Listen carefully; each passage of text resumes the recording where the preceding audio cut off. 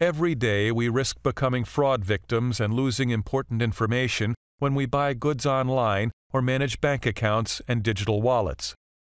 The most common way of authorization is a password. Often a password is the only barrier between the malefactors and your data. Password Manager of Kaspersky Small Office Security 3 will help you to create a password database and store your data encrypted. You will be able to add new accounts, quickly and securely authorize on websites that are required using passwords. You need to remember just one password for Password Manager. To start Password Manager, select Password Manager in the application's main window. Click Start Password Manager.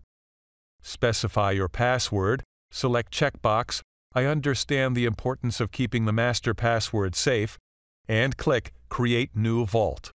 This will be your master password. Remember just this one, and Password Manager will remember all the rest. To add a website account to the password database, do the following. Open the authorization page of the website. Enter login and password into corresponding fields. Click the Authorization button. For example, enter. If Password Manager is unlocked, Add Account message will appear during the authorization on the website.